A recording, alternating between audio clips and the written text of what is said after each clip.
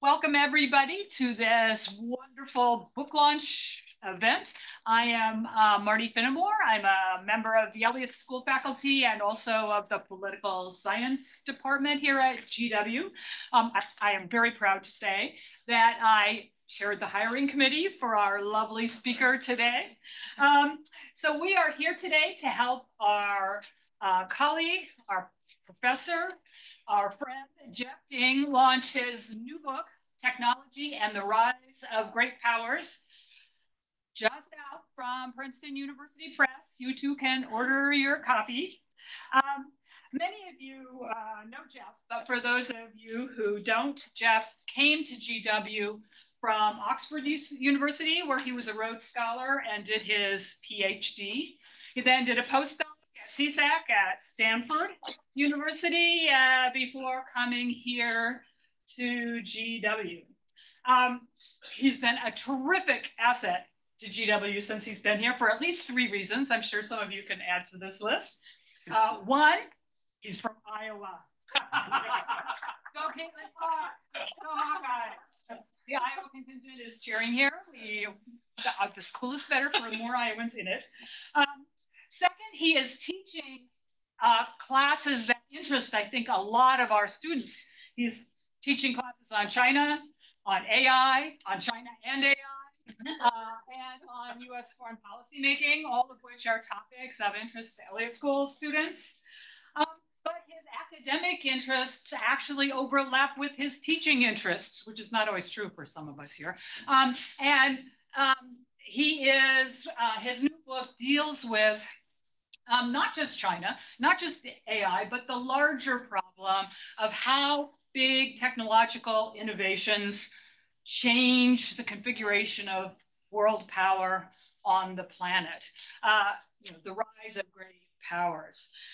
It's an interest I share. I used to work on the Hill before I became an academic, trying to talk to members of Congress about science and technology policy. These are really hard conversations. Your average member of Congress does not care about science and technology. So anything we can do to improve those conversations and make us all smarter about it is all to the good. We are hopeful that after Jeff gives his presentation, we will have comments by Richard Denton, former Secretary of the Navy. Fingers crossed about that. But in the meantime, since Jeff can say many more intelligent things about his book than I can, I'm going to turn it over to Professor Jeffrey Ding.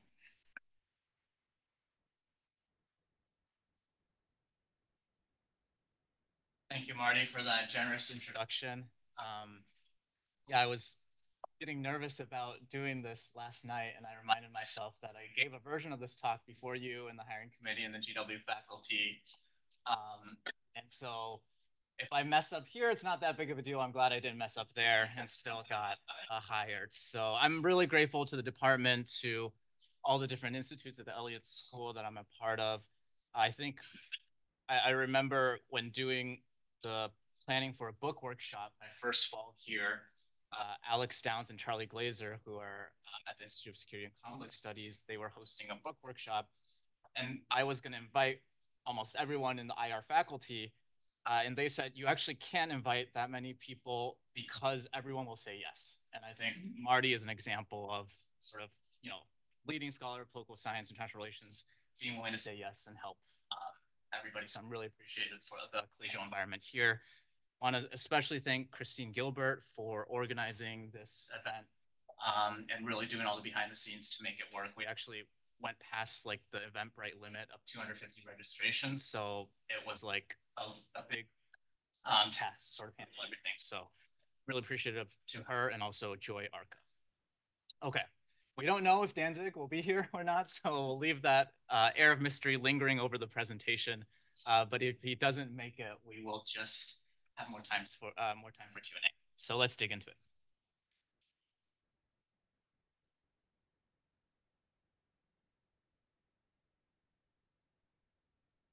So my book tackles, I think, 2 of the biggest trends that we confront today. Number 1 is a geopolitical trend, which is the rise of China, return of great power competition between the US and China, conversations about a new tech Cold War.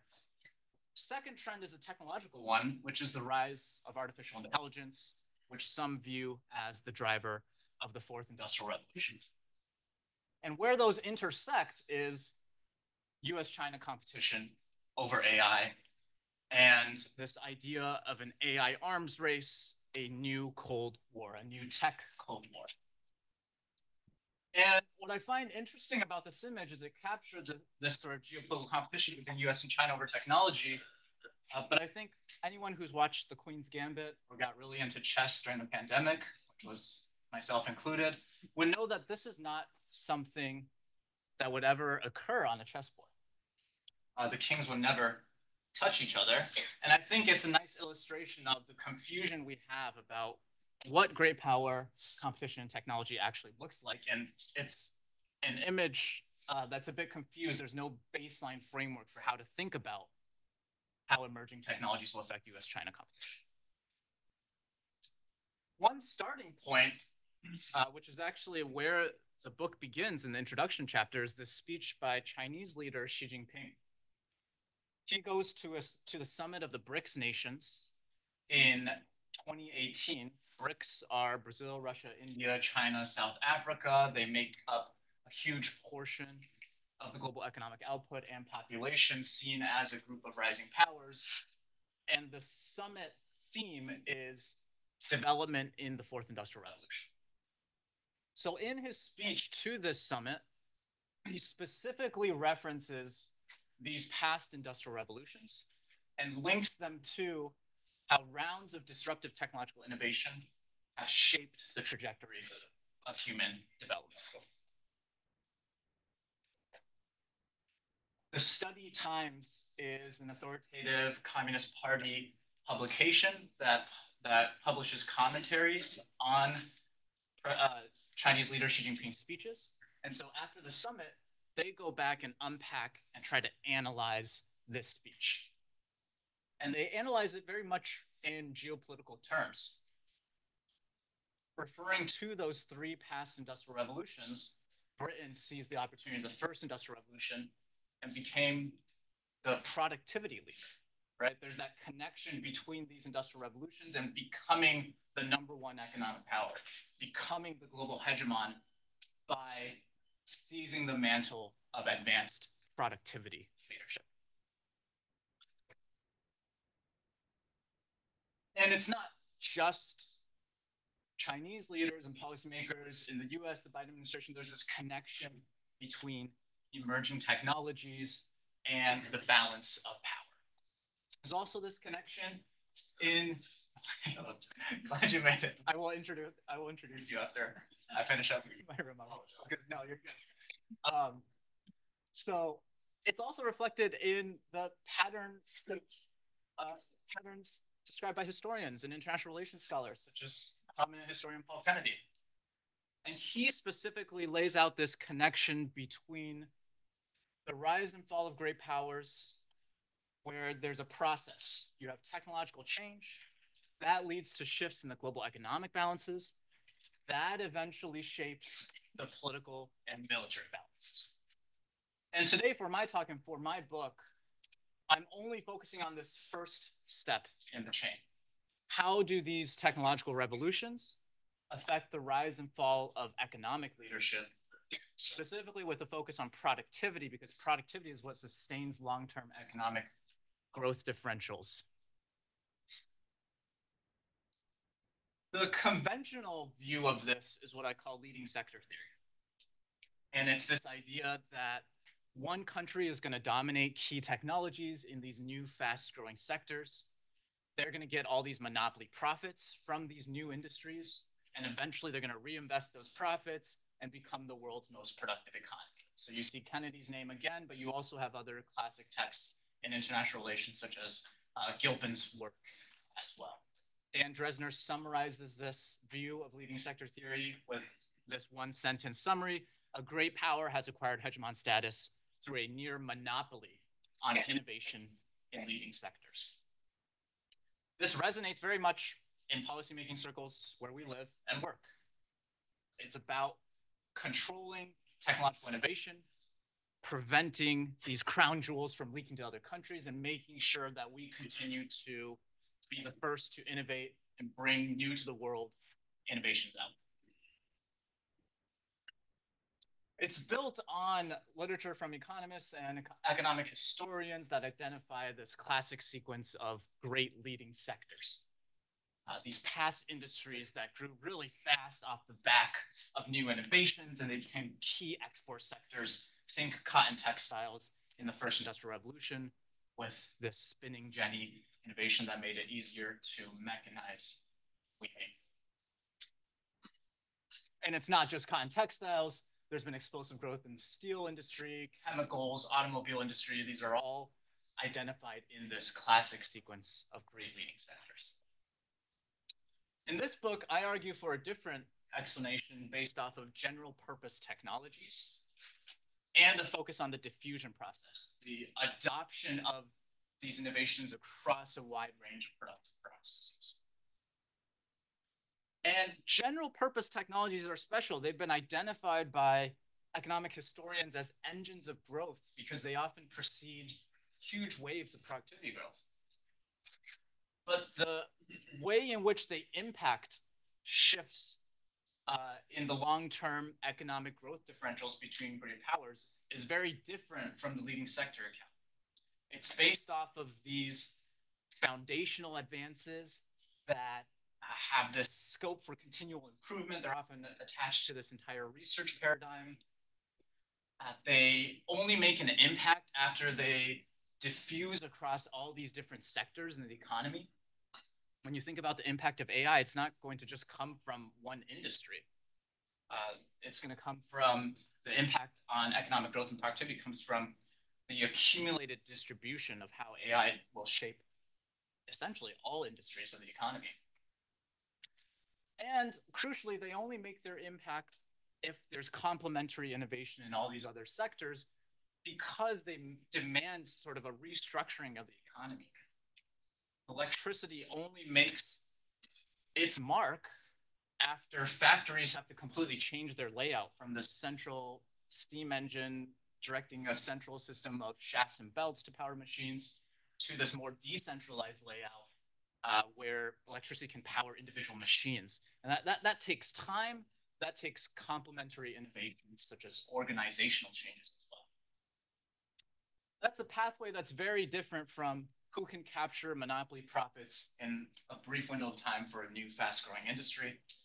And I argue in this book that's going to shape the institutional adaptations that countries have to undertake to adapt to technological revolutions. And I focus in this book on skill formation institutions, the education and training institutions that widen the base of engineering skills associated with the general purpose technology.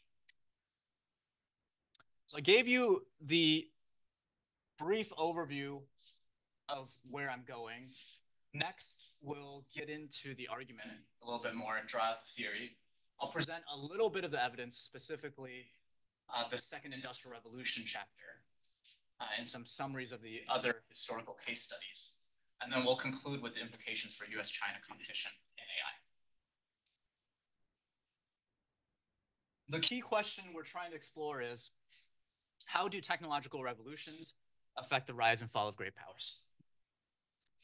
And the basis for the argument is new technologies present this gap. And countries are trying to figure out what is the right puzzle piece to fill that gap, right? What is the set of domestic institutions, set of policies, how the country does industrial organization, what type of patent protections, is it a decentralized approach to science and technology development? And most specifically for my purposes, how does a country train talent to catch up to these emerging technologies? When we are mapping out the puzzle of technological revolutions and the rise and fall of great powers, we oftentimes fixate on the most dramatic aspects of technological change, the aspects that make the front page of the Wall Street Journal or MIT Tech Review, that moment, that initial eureka moment, the initial innovation. OpenAI debuts ChatGPT. And so when we try to explain how technological change and power transitions interact, we focus on, does the rising power have those institutional ingredients to corner and control profits in these new, fast-growing leading sectors? So these ideas, even wrong ideas, they have a basis, right? They don't come from nowhere. I think what a lot of previous scholarship and thinking on this subject did is they took this idea of the product cycle, which is how we conceptualize the stages of a company developing a new product innovation and when they can capture those benefits. And they basically just applied it to the rise and fall of national economies. So note the parallels to this and the leading sector story. The innovating firm comes up with this new product innovation, the iPhone or whatever new product innovation comes to mind. They have that brief window created by when they had that initial head start on research and development, where they get monopoly profits because no one else has that product. Eventually, over time, you have all these other competitors, other people start making competitor smartphones, and you lose that window where that product was that product was helping your firm gain this sort of monopoly profit advantage. So you have to come up with the next generation of product innovation. So here, this idea that the most important major innovations are only going to cluster in one country at one particular period of time. Other scholars emphasize the greatest impact on economic growth differentials comes very early in the leading sector's development, right? You want to capture that brief window for monopoly profits. And then over time, we don't care too much about the diffusion and imitation process, because now that process of these new inventions becoming fairly routine and widespread components of the economy, that's not that important because that's when all the competitor countries take over. Whereas my theory, GPT diffusion, it's that very process by which general purpose technologies become fairly routine and widespread components of the economy. That's the most salient for my purposes. So I've gone over a preview of GPTs in earlier slides. I won't repeat this, but it's coming from a literature that identifies these three key characteristics of GPTs.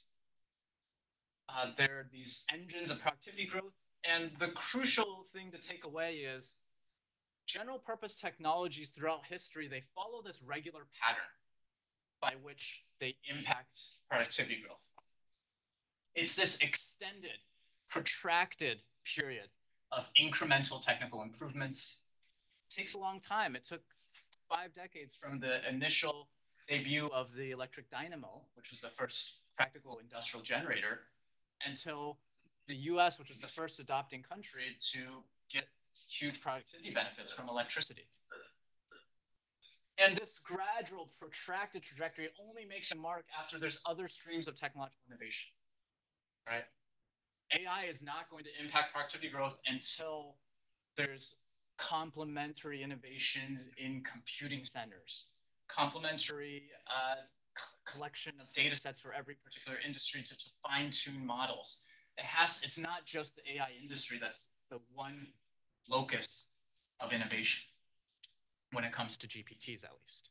It's a very different story if we're talking like pharmaceutical industry, right? You might not, it's not going to impact the overall economy through this type of process. Second key point is diffusion. These are just the two parts of the theory. GPT diffusion theory. Why GPTs? Why diffusion? Well, because these general purpose technologies, they only make their mark through diffusion. It doesn't matter if just one industry adopts AI or electricity. You have to diffuse it throughout the entire economy.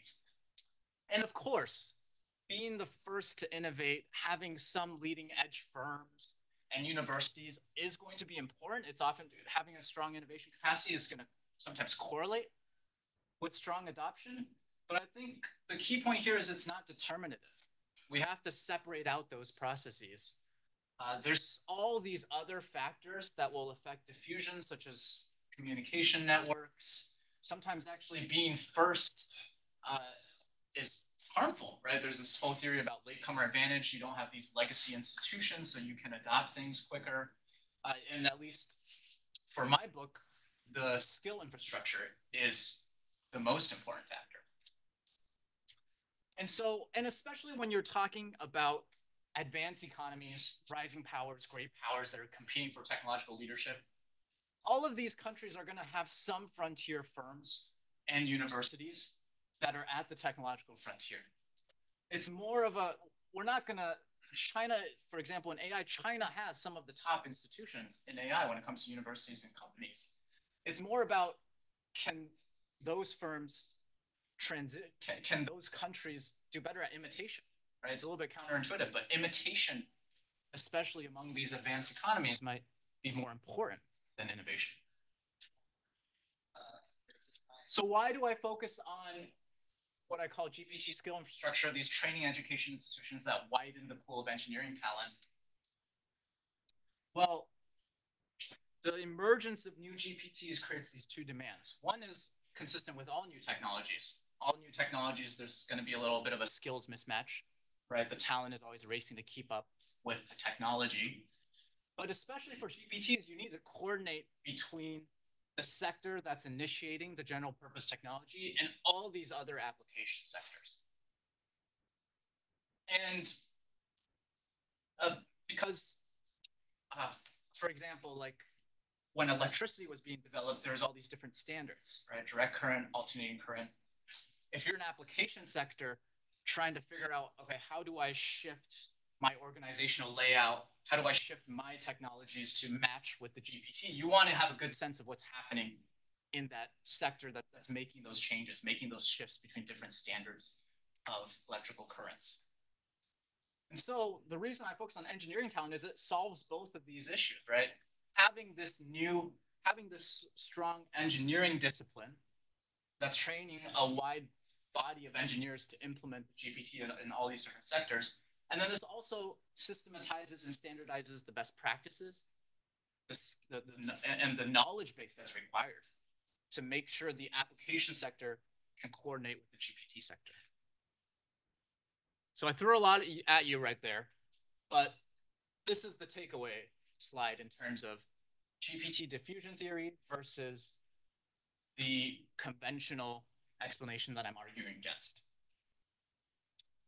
The first three columns identify how the technological trajectories are different. Leading sector, it's all about that brief window. The impact on economic growth differentials is lopsided in the early stages. It's about which country can monopolize innovation. And the breadth of growth, the breadth of technological change is all concentrated in a few sectors. GPT diffusion, essentially diverging predictions on all of those different dimensions, right? Actually, the impact time frame comes in those later stages. It's about edge and diffusion, not innovation. And it's about, and the breadth of growth, the breadth of technological change is much more dispersed throughout the entire economy. And that then maps onto differences in the institutional adaptations countries have to make. So with the focus on skill formation institutions, it's not about deepening the skill base, training the best and the brightest AI talent, for example. It's more about widening the skill base, cultivating this engineering discipline that can spread GPTs across the entire economy. So let me walk you through how I test these mechanisms in the second industrial revolution case. Here we have both a technological revolution. So this is 1870 to 1914. Some scholars see this as one of the densest periods of scientific breakthroughs. You have all these new things coming about, the electric dynamo, indigo dyes, these synthetic dyes that create this whole new industry around chemicals. The internal combustion engine comes out around this time. The universal milling machine allows you to shape metal and wood in more precise ways. And that means that you can create interchangeable parts for making all these different instruments and devices. So there's a technological revolution, and there's an economic power transition. This is the period where you have the relative rise of Germany and the US and the relative decline of Britain. So David Landis calls it a shift from essentially a one nation to a multi-nation industrial system. So we're trying to map, how did we get from here to there? How did we get from the technological revolution to the economic power transition? Did it go according to the leading sector pathway, or did it go according to the GPT diffusion pathway? And this is a substantively important case too. It's a key reference point for present discussions. Whenever you hear the term AI is the new electricity, it's calling back to this period of time.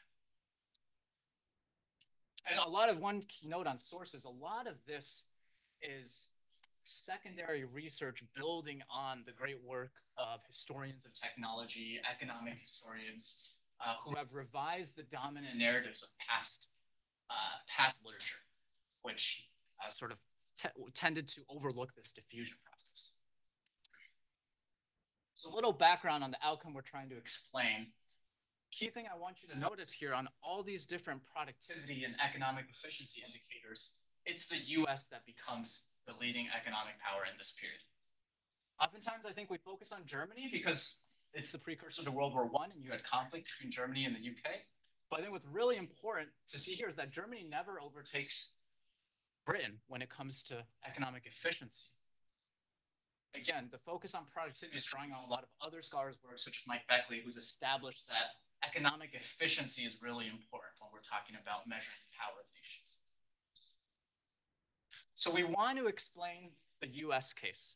Well, how did technological revolutions allow the US to become the clear, preeminent economic power? And I'm going through all those different dimensions, right? The impact time frame, the phase of technological change that matters, innovation versus diffusion, the breadth of growth, and then we'll get to the skill infrastructure. On the timelines phase, sure, Germany does dominate chemical production in this time period. It's a sexy, new, fast-growing industry. They have the strongest industrial R&D labs, new mode of innovation. They control all of this global dye-stuff production by the end of the period that we're talking about. But it's very difficult to make the case that this new leading sector, this monopoly on innovation, was crucial to the US's economic advantage.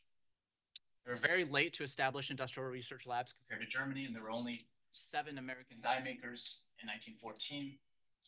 A similar story with electrification.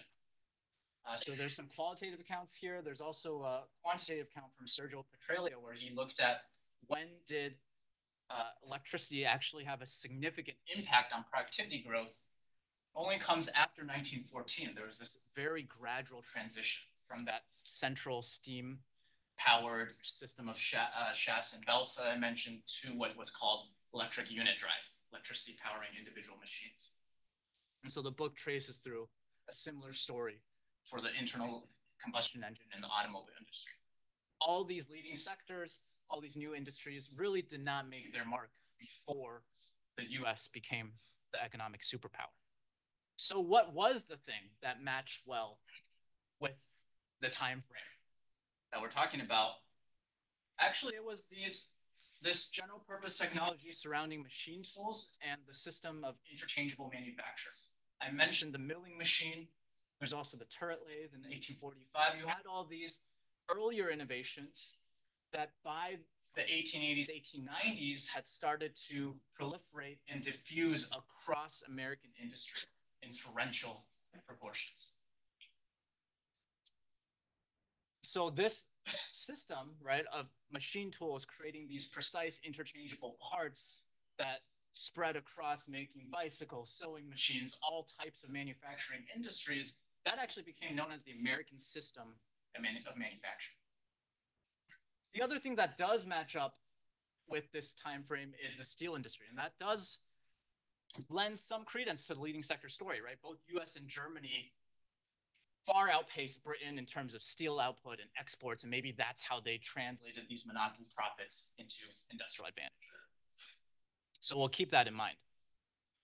When it came to the phase of technological change that was the most important, that was the deciding factor, the US is not monopolizing innovations in leading sectors at this time period. This is data from a list of innovations collected by Van Duyn. The US is not an export-centric economy at this time period. I think this quote from the British Institute of Electrical Engineers is pretty illustrative in terms of, look, all of the other US competitors like Britain, Germany, they're not necessarily behind when it comes to inventive genius in electrical sciences.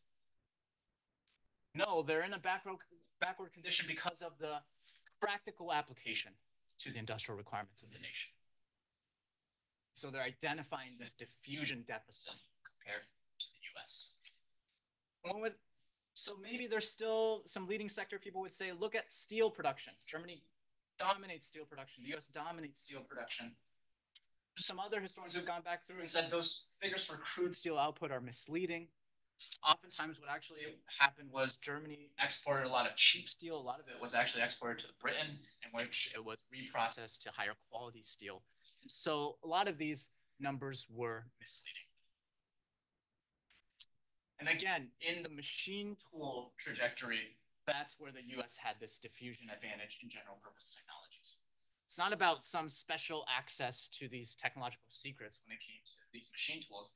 These have been around for 30, 40 years. People were making incremental improvements to these machine tools.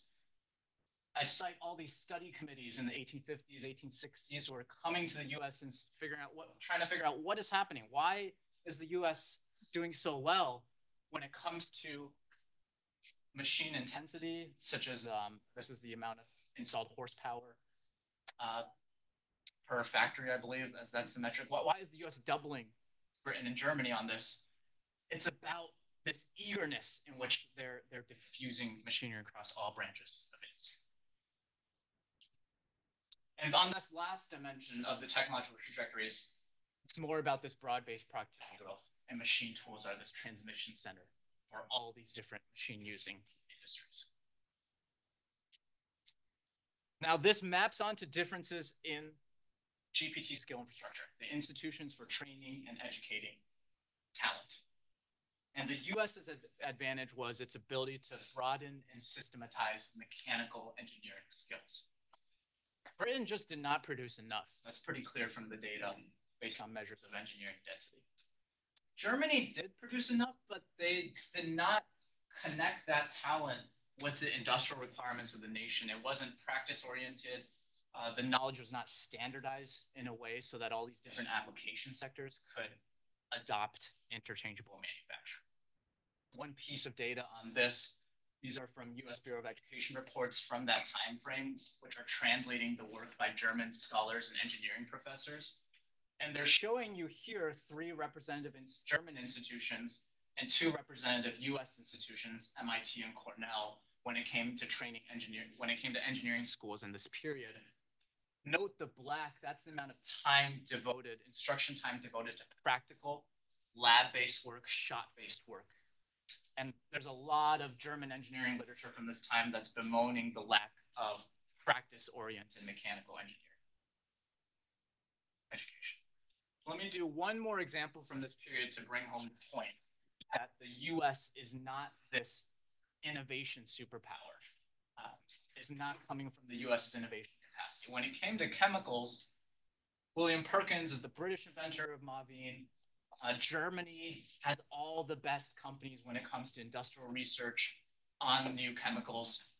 But even though the US is so far from the scientific frontier, even though during this time period, we are sending our best and brightest to Germany to get their PhDs in chemicals, to become chemists, the US is better positioned to diffuse chemicals as this general purpose technology across all these different industries because the US is the birthplace of chemical engineering, right? So that's the type of education and training that allows you to take these new chemicalization processes and apply it to food processing, apply it to petroleum, apply it to all these different industries that require chemicalization. A few quotes and statistics that hammer home those points I just made. German universities dominate chemical research. They fail to create this unique combination that becomes the chemical engineering discipline. Nowhere is this more conspicuous where the country is far from the frontier of scientific research, but still dominates in the diffusion process. Okay. You know what they tell you about making slides. You just try to cram as much text as you can in a single slide. So I'm not gonna go through all the other historical case studies. There's also a chapter of statistical analysis that tries to confirm some of the points that I've made. But I will just put this up here just to give you a preview of how I do this for all the different cases. I basically ask the same questions, right? Identify the key technologies. I look at these three dimensions: was the impact time frame, the phase of relative advantage, the breadth of growth, and then GPT scale infrastructure. And for the first industrial revolution, just as a preview, again, the interesting finding based off of looking at all these the work from historians, much of it more recent, Britain's advantage is in these tweakers and these influencers, not in these expert scientists and engineers. Similar story in the third industrial revolution. This is an interesting case because there's no power transition. Everyone thinks that Japan is going to overtake the US as the #1 technological power, but it didn't. So it's damaging for the leading sector account because all the parts of the leading sector mechanism are present. This is one of my favorite quotes in the entire project, right? They call back to this second industrial revolution example. German domination of chemical dyestuffs helped propel that country to become this dominant industrial power. The parallels to Japanese strategy in electronics in the 1990s, in recent decades, are striking. So they're taking that leading sector template and saying, okay, look, Japan's going to become the #1 technological power, but Japan does not overtake the US. And part of the reason is Japan does not lead the US when it comes to adoption of general purpose information and communications technology like the computer and computerization. Okay, let me wrap up and then turn it over to Richard. So implications for AI and the fourth industrial revolution. I would say the one line summary is both Chinese and US policymakers are preoccupied with the leading sector model, and they failed to learn the lessons from past industrial revolutions, which suggest a different pathway, the GPT diffusion model.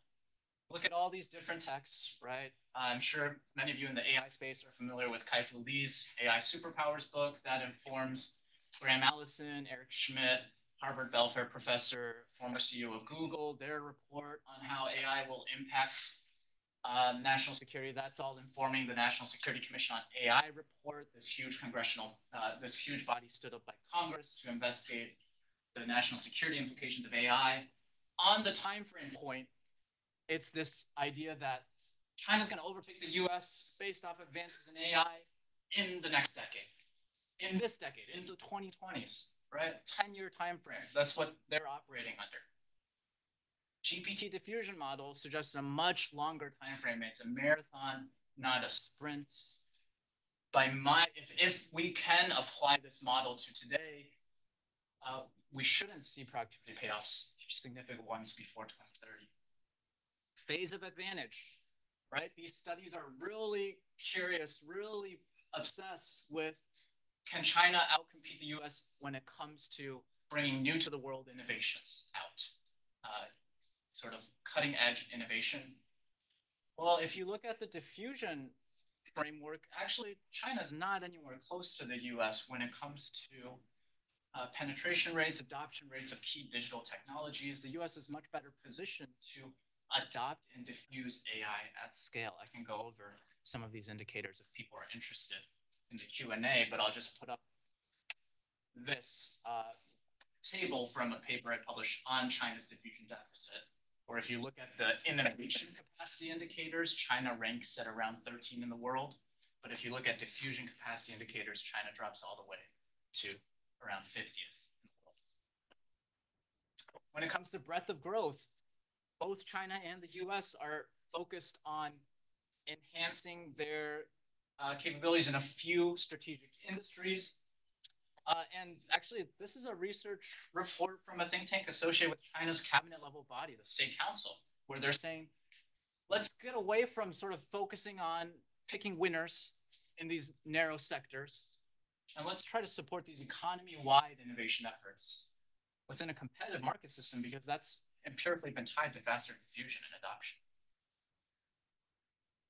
Beyond the general diffusion numbers, a few numbers that show you the US has the advantage in GPT skill infrastructure and AI.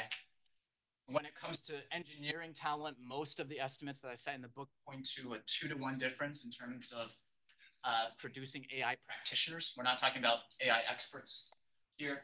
And then also, how well does this engineering knowledge speak to the demands of industry? Are there good linkages between universities and industry? Are there good linkages between the people developing the technology and those implementing it? One indicator is the number of hybrid publications.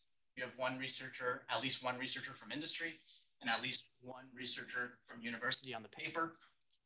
US leads the world with the highest number of those hybrid publications. China faces significant challenges in this space.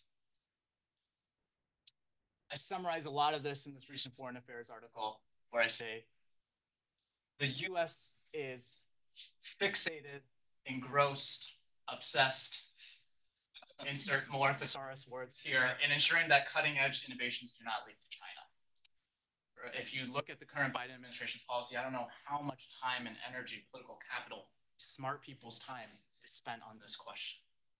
GPT diffusion theory suggests you should instead prioritize all these elements. And you might say they're not mutually exclusive. Go look at the Chips and Science Act and look at which planks have actually been implemented. The planks that are connected to specific companies, chip manufacturing, all those funds have been allocated. They're going out, they're being implemented.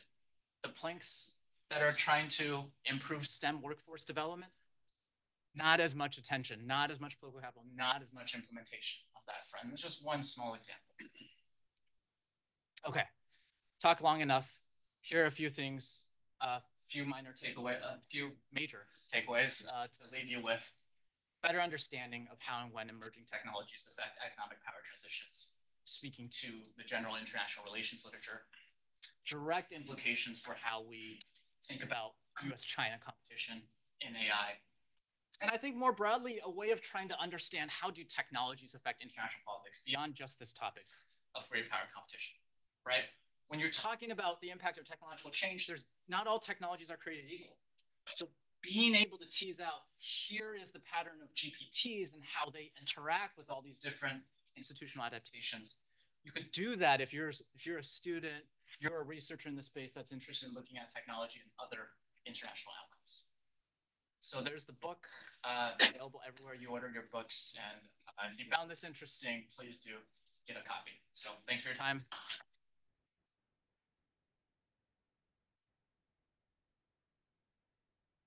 Let me turn over the mic to Richard Danzig. Richard Danzig is a senior advisor at Johns Hopkins Applied Physics Lab, former Secretary of the Navy. In 2008, he was the senior advisor to this person you may have heard of, Barack Obama, on national security issues. But what I admire most about Richard is just his curiosity. Remember when we first met and you came to Oxford and talked to me about my dissertation, which was this topic, you asked, what is the book that has most influenced your thinking on this issue? And I told you David Edgerton's Shock of the Old. Edgerton is a historian of technology. And I think the next day you had set up a lunch at Imperial with David Edgerton to discuss his work. So I think that's a testament to just this continued curiosity. I'm really looking forward to your comments. Sure, yeah. Thank you, Jeff, and I apologize for coming in after you'd started. I think it demonstrates that my own ability to diffuse myself through Washington is not very rapid. I want to start just in the 10 minutes I've been allocated by praising Jeff's work, and then I want to raise some questions about it and some of the difficulties in applying it. The praise is really strong and genuinely motivated. I think there are three things that Jeff's work does in this book that are just exceptional, but the combination of them is what's extraordinary. One is the kind of talents of what I would think of as a mole, just digging deep into everything that he said and documented. And for those of you who heard this talk, you have some sense of it when you read the book or some of Jeff's other publications. That sense will be intensified. But I thought I'd just pluck out one example for you, which is from page 153 of Jeff's book, in which he offers what I think is a characteristic ding paragraph. Um, Bibliometric techniques can help substantiate the gap between the United States and Japan in skill infrastructure for software engineering. Okay, I got it, Jeff. I analyzed around 7,000 publications from 1995, and he goes on to say further about how, according to my estimates, the United States boasted 1.59 universities per million people that met this baseline quality of software education, while Japan only had 1.17 universities per million people. Well, in Washington discourse, to go through to try and substantiate what is a small brick in the edifice that Jeff created, go through, undoubtedly with the aid of AI, some 7,000 publications to come up with a computation of the universities per million that's unique to this paragraph. It's pretty remarkable and wonderful. That's combined second with, if this was what I'm calling a mole-like thing, it's combined with a hawk-like willingness to stand back and look at the whole thing. And you get a sense of that, obviously, from the last half hour. Pretty amazing, though, to offer a general view that integrates the history of technology, general economic theory, political theory, notions about military, notions of what happened in different industrial revolutions, and come up with a set of conclusions. And I think that's pretty terrific. The third thing is that I think what comes to mind is a comment about Bronson Alcott, the father of Louisa May Alcott, the author of Little Women, a book that will probably not be cited in reviews of Jeff's work. Bronson Alcott was an abolitionist and a philosopher, and it was said of Bronson Alcott that he soared into the infinite, fathomed the unfathomable, but never paid cash. And the reason the line appeals to me in this context is because I've suggested that in Jeff's mole-like and hawk-like ways, he really does fathom the unfathomable and soar into the infinite.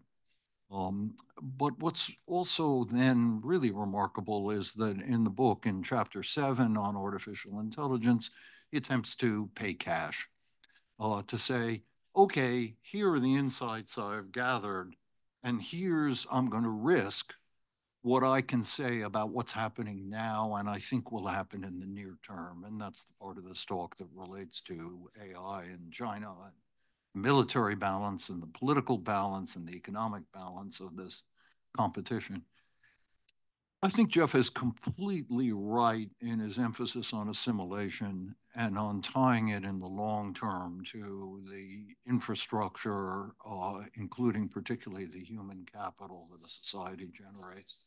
And I think his propositions about general technologies and how they diffuse make a compelling case against leading sector kinds of thinking and just the way that he's laid out. And I think it's a huge contribution. I have lots of trouble then when we start to grapple with the actual case where we're paying cash, AI in this context. The first difficulty is the military connection. As Jeff put up from Paul Kennedy and others, there's a tendency to think, well, the military is a caboose on the train of the engine of progress, and the engine of progress is technological and the like. And over the long term, I think that's true, measured in decades. But if you measure it in single-digit years, I have serious doubts. I think it's entirely possible for that car to run rather separately and for the engine to look different. And that raises a number of questions. Well, first is straightforwardly, what does diffusion to the military look like as diffusion through the society as a whole? And there's a vast literature on this subject. But it's clear that you could, the military is idiosyncratic.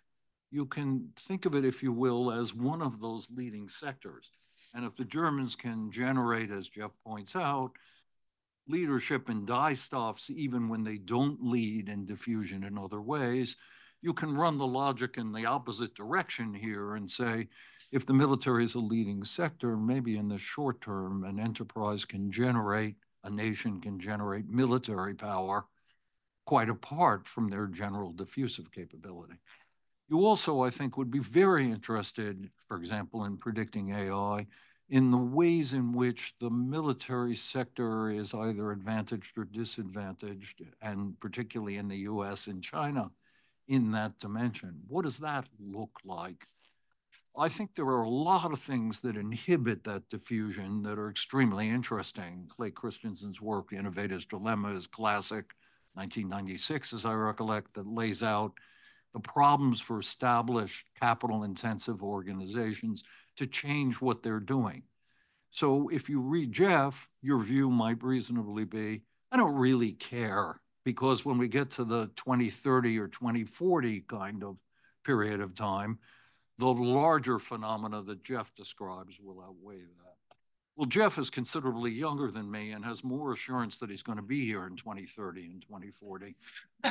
Maybe for other reasons, I care a lot about what does it look like in 2027 when China says it wants to invade Taiwan, or 2030 or some such.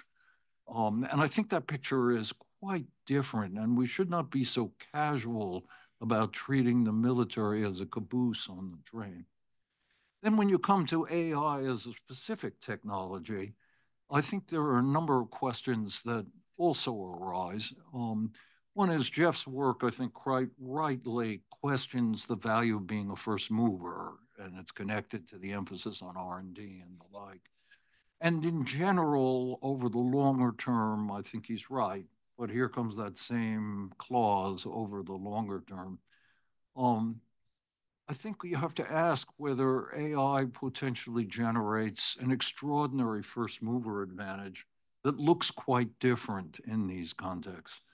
And here I'd point you, if you've not already seen it, to the work that was published 90 days ago by Leopold Aschenbrenner online. It's a 150-page text and doesn't have Jeff's conciseness of writing.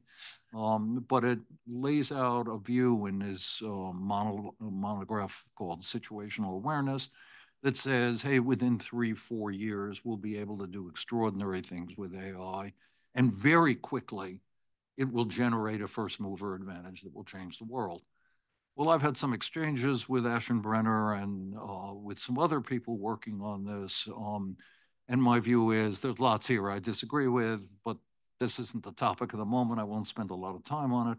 But a point that I do focus on that I think is a relevant test case for you, Jeff, is I think it is the case that AI, put aside whether it will generate this artificial general intelligence, this superhuman ability to do what human beings do, but faster and better, I think it is able clearly to do one thing that human beings do quite particularly, and that is to create computer code and to analyze it.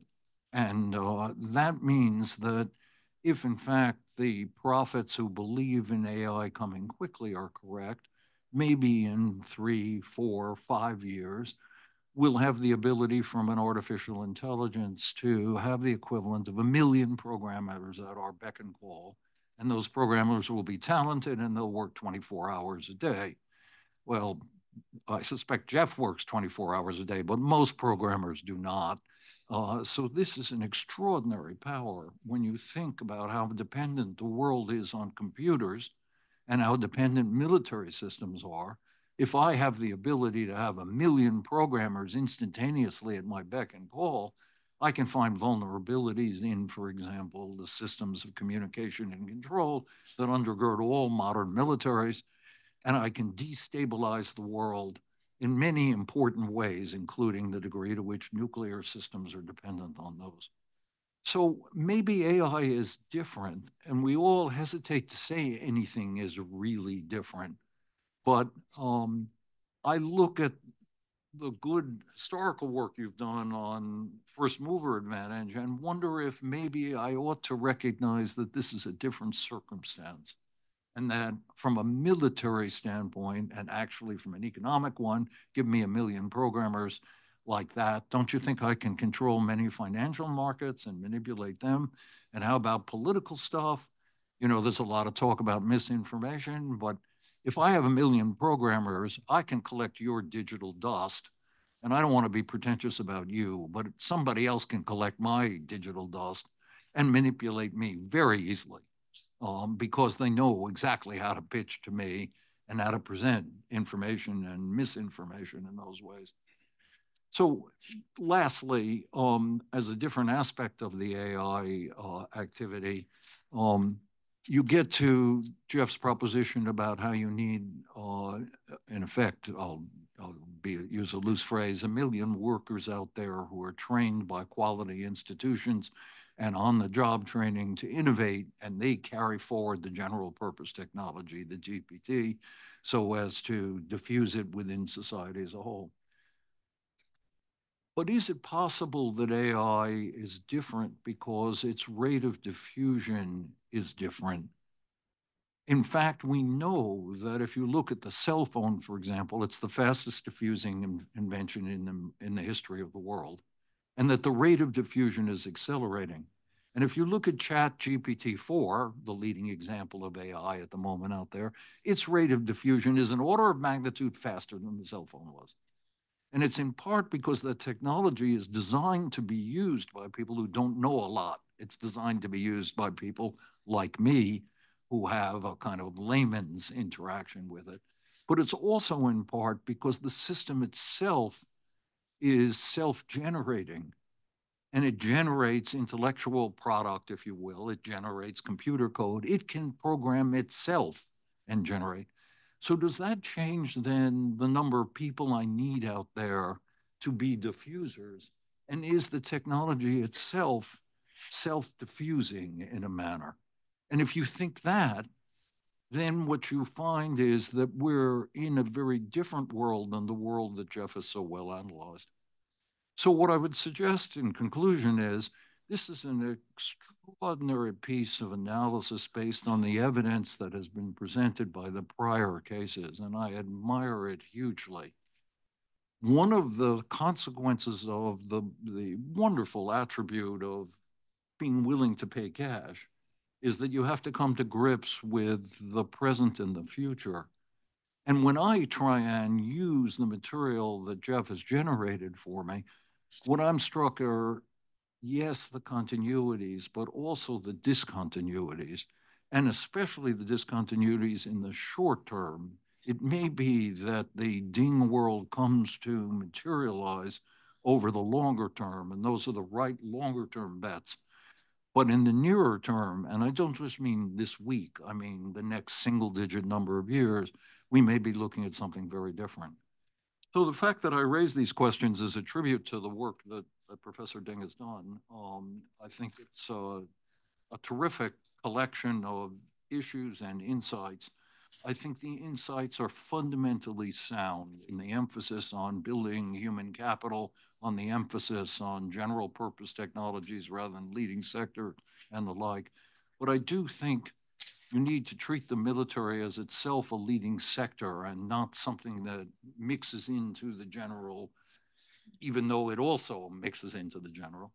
And beyond that, I think we need to recognize that maybe the past isn't quite such a good indicator of the future.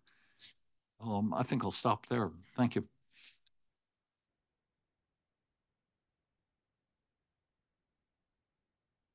So maybe I'll take a few minutes to respond, and then we'll open it up to general Q&A. So yeah, thank you, Richard, for these really insightful comments. I'm going to put the line "fathoming the unfathomable" in my LinkedIn bio after this talk. Let me start with this really nice illustration of, is the military a caboose or is it its own leading sector? I think for the purposes of this book, I am operating in that Kennedy chain where It's about economic power first. It's the most fungible type of power we've seen historically. That comes first. Sustained economic power eventually translates to military and geopolitical influence.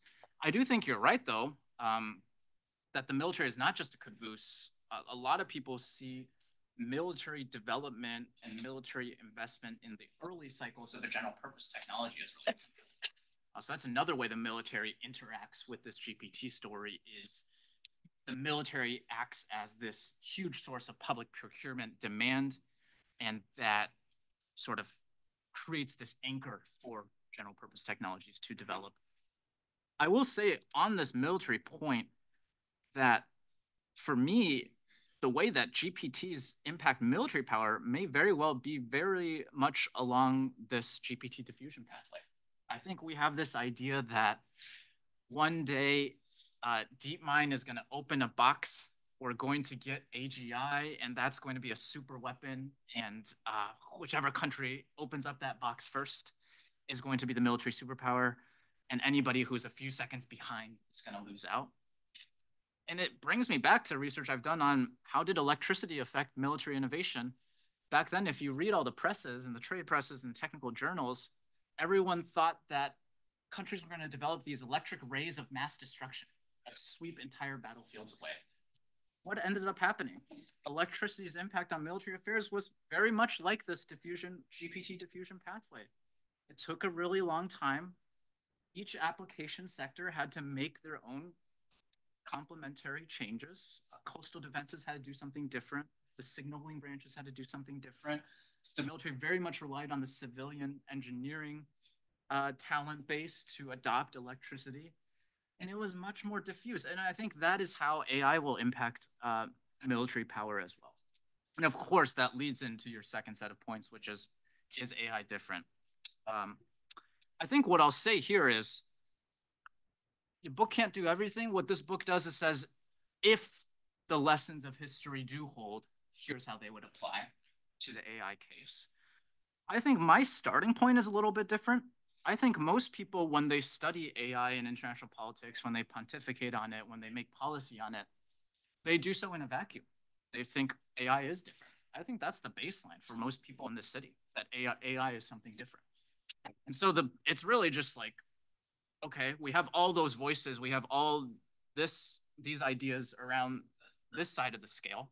And I would point that to be like the inside view, right? I think Kahneman and people will say there's this inside view. It's like you're really in depth on all the new technical trends of AI. You're looking at the profits that Microsoft is generating with ChatGPT. You're really projecting on these specific technological trends. And we're underweighted on the external view, which is what are the closest historical comparisons for AI? What lessons can we learn from that? And what if we don't just study and talk about AI in a vacuum? And what if we actually use historical data to think about it?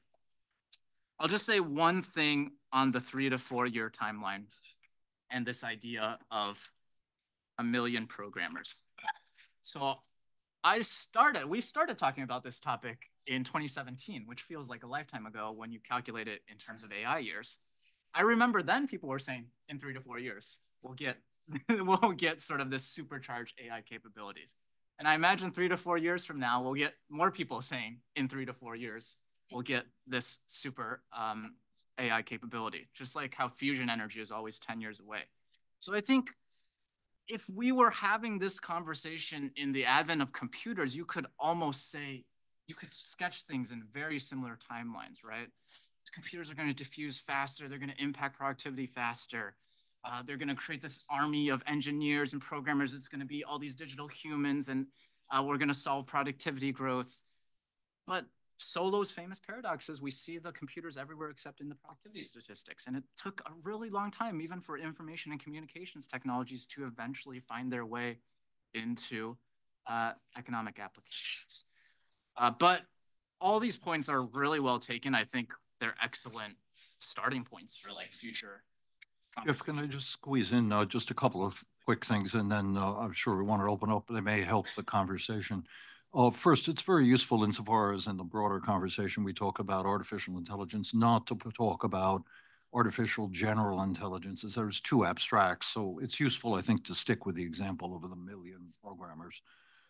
Second, I definitely take your point on the analogy of electricity and the tendency not to think historically. And yes, good for you for adding that.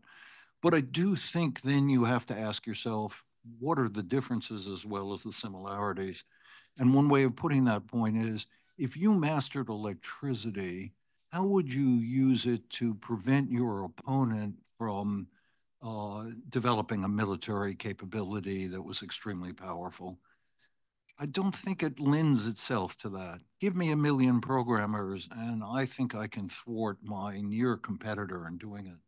And the third thing is on the rate of innovation, and this is the last point, as you appreciate, yes, it was slow, and Solo's comment is a great one from the mid 1980s, but it's only slow compared to the cell phone that came later, et cetera.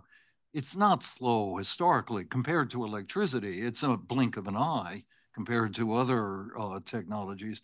What we're seeing is an acceleration of the pace of introduction and of assimilation, and to use your word, diffusion. But I'll stop with that. Yeah, we should stop this from becoming a podcast and bring in the commentators. Thank you, though.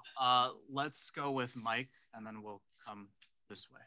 Yeah, my comments are a less eloquent version of Richard's. I hope and expect that this book is an award-winning book as an insightful analysis of the industrial revolutions of the last 250 years. But like Richard, I have some reservations about its predictive capacity for the next 25 years. And part of it has to do with what Richard said in terms of looking at the military decisive strategic advantage super weapon scenario. And things are moving very fast. I mean, I remember when Nick Bostrom's book came out on superintelligence about a decade ago, most of the surveys of the AI community in the mid-late 2010s were talking about AGI or superintelligence and making estimates that it would be some decades away, maybe the middle part of the century, maybe the second half of the century.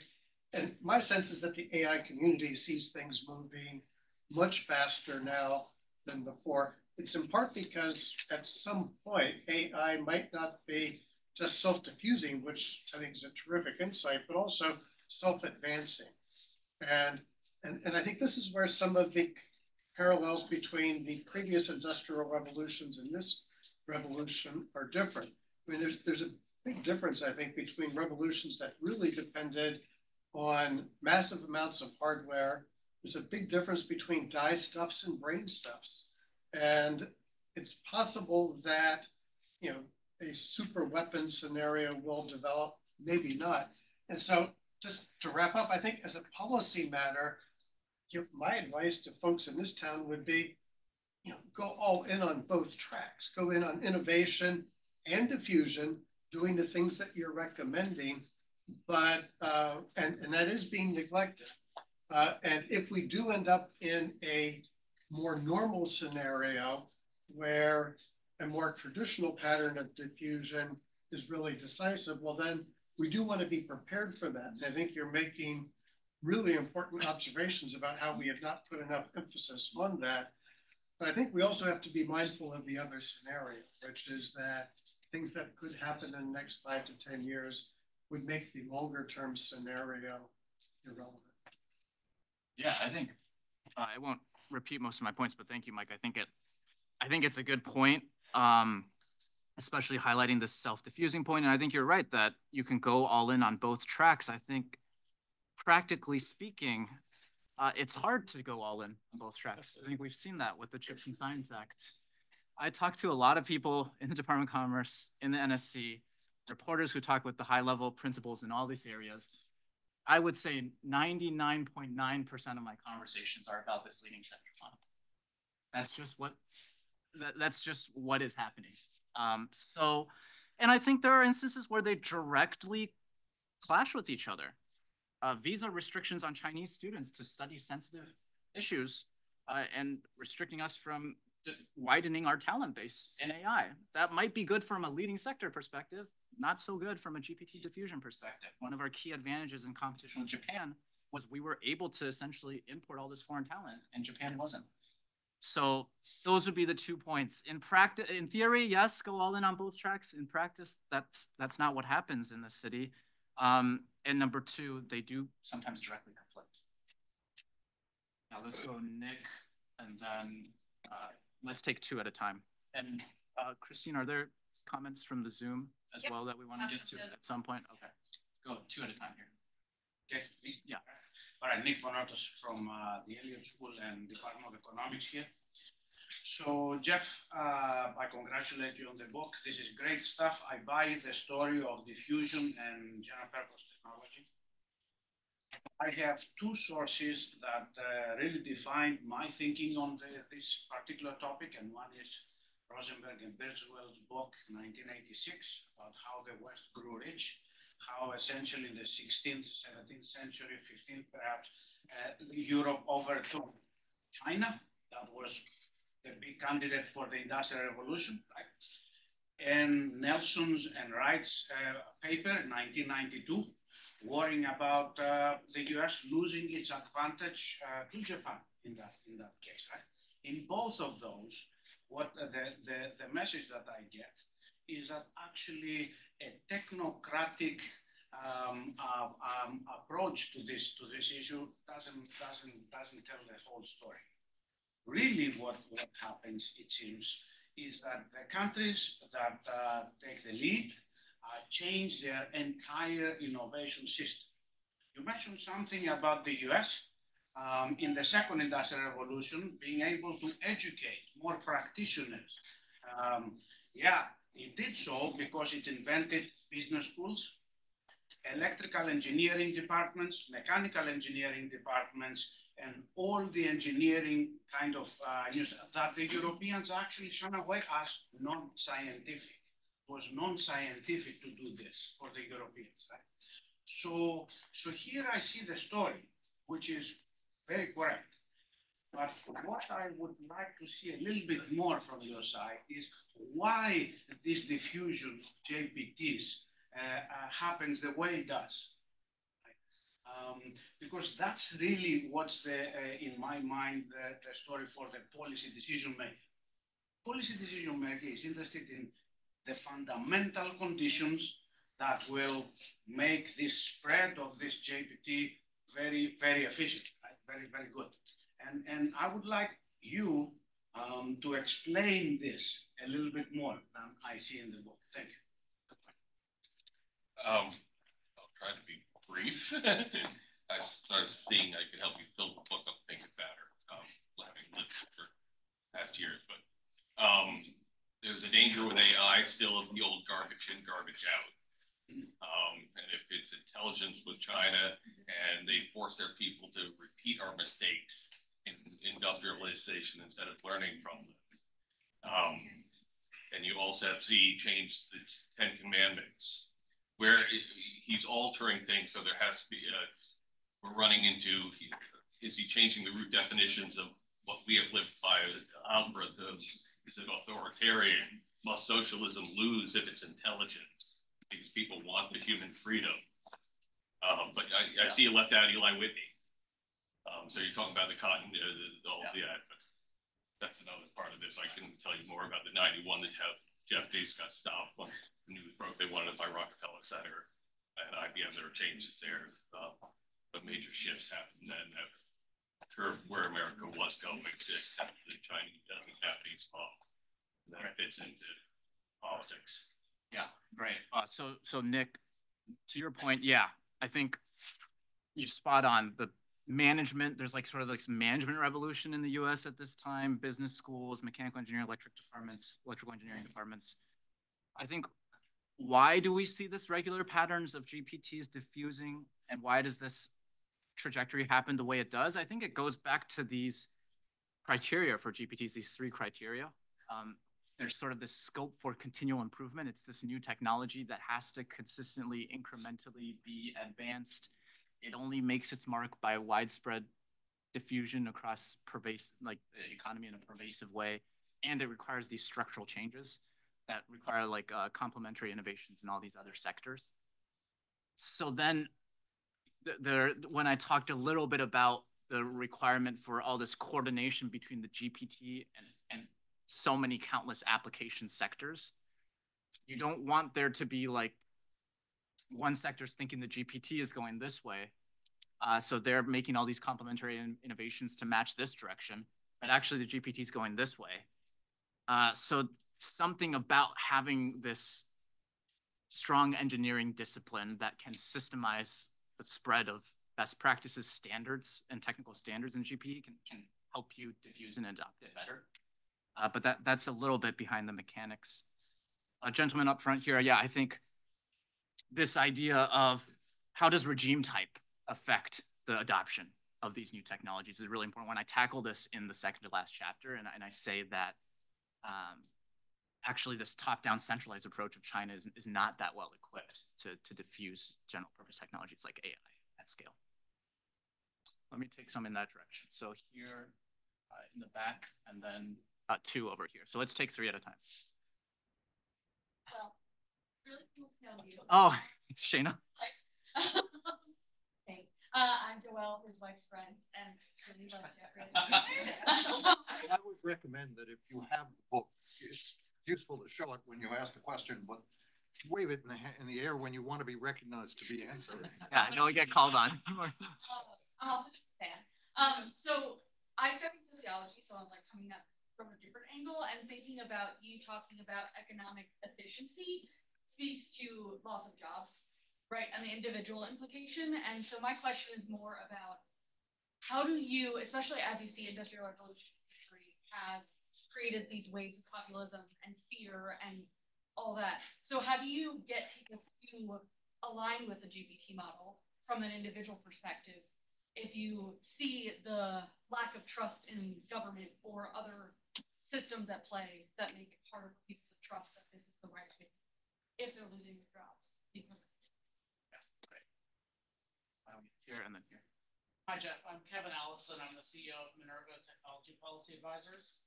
And I was really interested to hear you start to unpack a little bit about policy implications. So you mentioned CHIPS and Science Act, that we're not funding the and science part as much as we're funding the CHIPS part.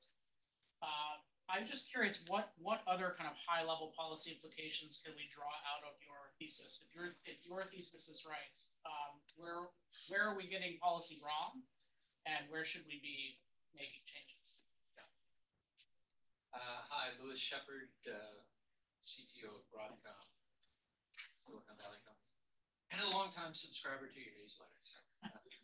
Great to be here. Thanks. Really look forward to reading it.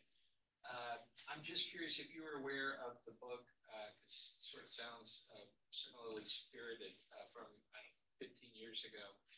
Ben Peters' How Not to Network a Nation. Similar argument on the invention of the internet. It's How Not to Network a Nation, and it looks at the contrasting Soviet experience in the 50s, 60s, their attempt to create, exactly what we would have described as what became ARPANET and the internet. Different differential geopolitical reasons, but to your point of your next last article on regime difference, that's why he says they fail. So it's a fascinating, similarly digital argument, and he doesn't use the same theoretical model, but he would, I think, very much resonate with the GPT diffusion explanation. Great. Yeah, thank you for those. Let me take those. I'll answer them, and then maybe, Christine, we conclude with two questions from the Zoom, just to make folks there feel included as well. Okay, so Shayna, thank you for coming. I think it's a great question, right? This idea of, I'm talking all about economic productivity, but we don't just care about productivity, we care about people losing their jobs and especially displacement of jobs. So I think one way to connect those 2 points is if you get all this backlash to AI displacing people's jobs and it's not integrated properly, then people lose trust in AI, and actually that slows the adoption of AI. So if we're talking in 40, 50, 30 to 40 year timelines, then addressing some of these concerns is really important to have sustained adoption of AI. Kevin, some of the policy implications are highlighted here. So policies directed at broadening the talent pool, such as providing community colleges with greater backing to train an AI savvy workforce. I say fully implementing the CHIPS and Science Act. And then I give a few other examples of technology diffusion institutions.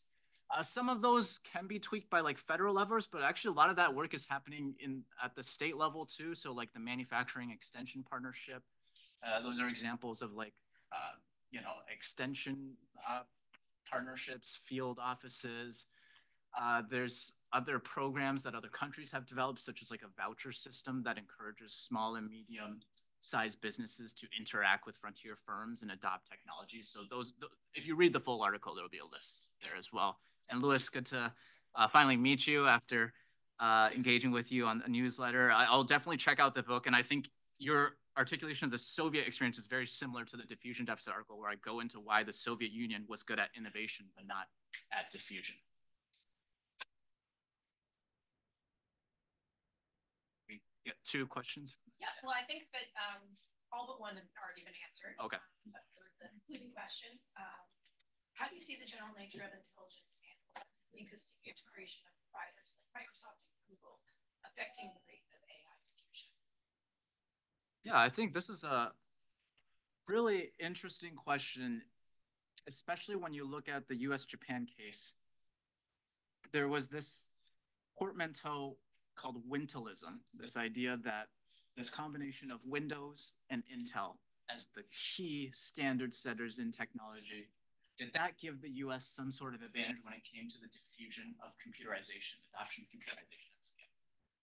I think there's interesting parallels to, okay, does this dominance of NVIDIA and OpenAI, this sort of, again, these 2 standard setters in AI, does it give the US an advantage? I think it's still up in the air because there's a lot of literature that says more competitive markets are actually better for diffusion. And so having these 2 giants that dominate everything might actually slow the diffusion process for the US. I think this is an area that I really like to look at future research into. So that's good.